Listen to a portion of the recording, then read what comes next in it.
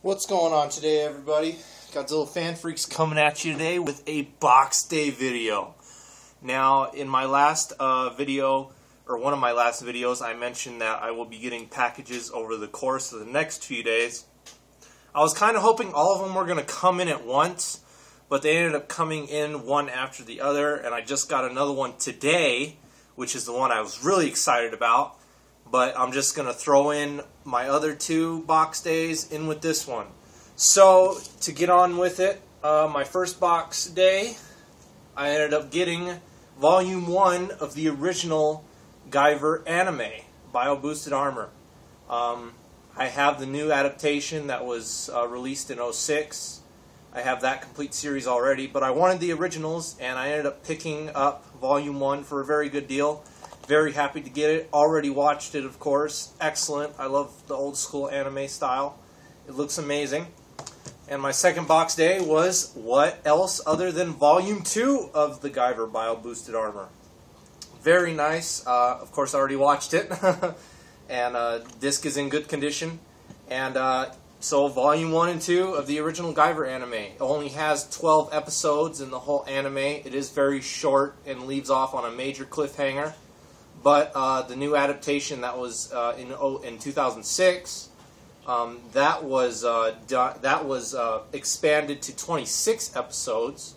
So, but that one still leaves off on a major cliffhanger. But we'll get more into that. Maybe I'll do a review of my Guyver stuff in the future. But box day. So let's get right on to this box day, huh? This is the one I was really excited about getting. Took a little longer than I thought to get here, but it got here nonetheless. So let's get it open and see what I got. Looks like the sun just decided to go behind the clouds there, so sorry if it gets a little too dark. Let me just throw on a light just for safe sake. Alright. Been waiting for one of these for a long time. Oh my god.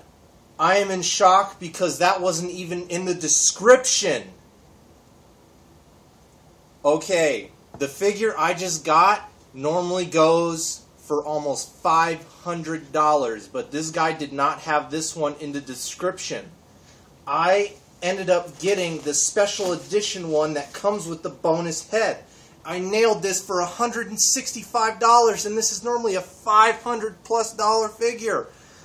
Guyver 1 that has the alternate head showing Sho Fukamachi's face. Oh my god. I am in shock right now. It may not seem like it, but holy shit. This is kind of like the same situation as my buddy Rich Iso when he got his X Plus Titanosaurus off of eBay. It wasn't even labeled that he got the Rick Boy version, and when he ended up getting it, he got the Rick Boy version. This is like the Rick Boy version of this figure. I mean, I really didn't care too much if I got the one with the bonus head or not, but that is freaking cool that I ended up nailing that. Oh my god, I cannot believe I scored on this Guyver 1 figure. I just thought it was the basic Guyver 1 figure that came with the accessories. The only one that makes this special is the bonus head. Oh my god. Look at that. Look at it. Any of my subscribers, Guyver fans, you all know that, oh my god, I am literally freaking out. This is amazing. I can't believe I ended up getting this version of the figure, and I didn't even know it, because it wasn't labeled in the description. Anyways, guys, those are my box days. Guyver, see if I can do this.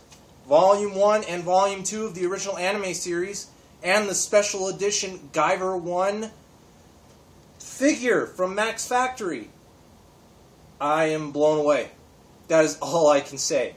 We are Godzilla Fan Freaks. This is an amazing box day. Please comment, like, and subscribe, and we will see you guys in the next video review. Thank you for watching. Oh my god. Holy shit.